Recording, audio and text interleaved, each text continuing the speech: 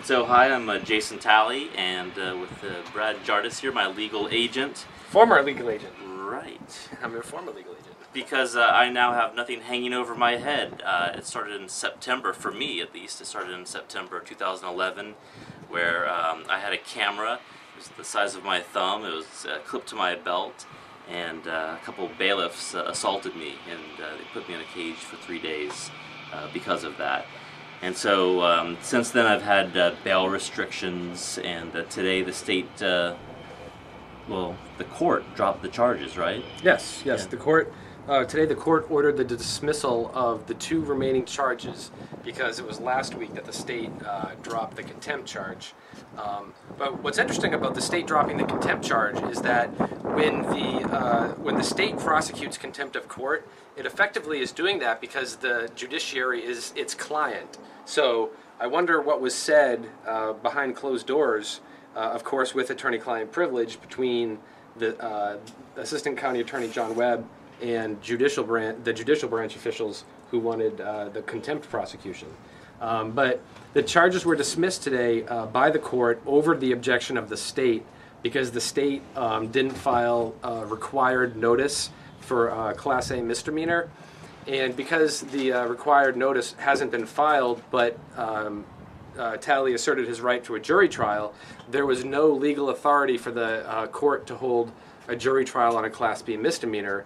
The state asked that you waive your right to waive your right to a jury trial and have a bench trial, but we said no to that because you have a right to a jury trial. So it left them in a position where they couldn't have a jury trial on a Class B misdemeanor for you. So right. If I did waive my rights, it would have been a Class B misdemeanor, which would have meant no jail time at all. No jail time at all, and the potential for just a fine. But we still pushed for a jury, and that's when they had to drop everything. Yeah, I mean, well, the assistant county attorney, he said you have 3 charges.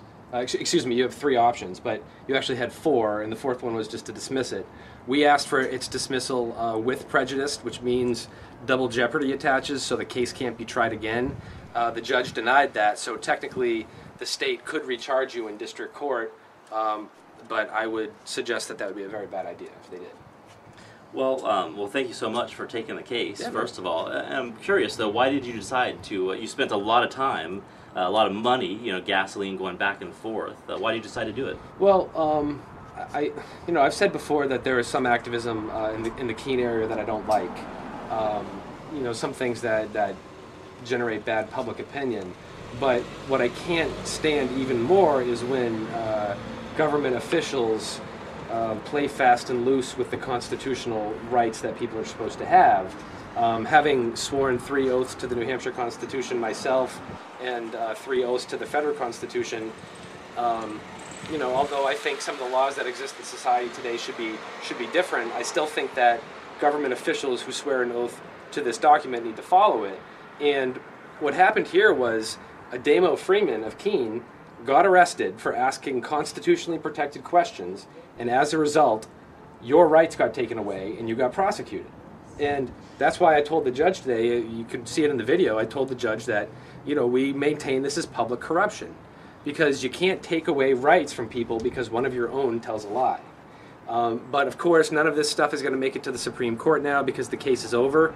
Obviously, like I said, if the state recharges him, it's not going to be very good for the state. But So it can't go to the Supreme Court now because of this paperwork error. yes, because of the paperwork error, your case is over, your freedom's restored, your bail conditions are gone, and hopefully next time they'll be a little more careful about taking people's constitutional rights away when one of their own breaks the law. Well, haven't I already been punished 3 days in a cage, and then all this time, spending this, all the bail conditions? Well, I think you probably have a very good lawsuit. A lawsuit probably against the sheriff's department, maybe a lawsuit in state court against the judicial branch, and I hope you talk to a lawyer who knows a lot more about that than I do, because this type of stuff is unacceptable. And just, a little egg on their face for them losing this case, to me doesn't seem like enough punishment for all the stuff that you've had to go through. So I thought it was great that everybody came out today. There were so many people from all over the Shire that came to support myself, you, the cameras, you know, transparency. Yeah, I mean, New Hampshire's own constitution, Part 1, Article 8, says that magistrates, which are judges, and public agents are accountable to the people at all times. At all times. And today, what that means, you know, with the media today, that means cameras. And if you don't like being filmed, either don't go out in public or don't become a public official. It's that simple. And the First Federal Circuit Court of Appeals has spoken very loudly that in New Hampshire, it is a federally guaranteed constitutional protection to be able to film public officials in public. And the state, whether they like it or not, they're gonna have to follow it. Cool. So there were 3 charges going in, and then a few days before, the contempt of court charge was dropped, and there were 2 remaining: resisting arrest and Disorderly conduct. what Jason was arrested for was violating the order not to have a camera. So he was arrested for violating the order in contempt of court.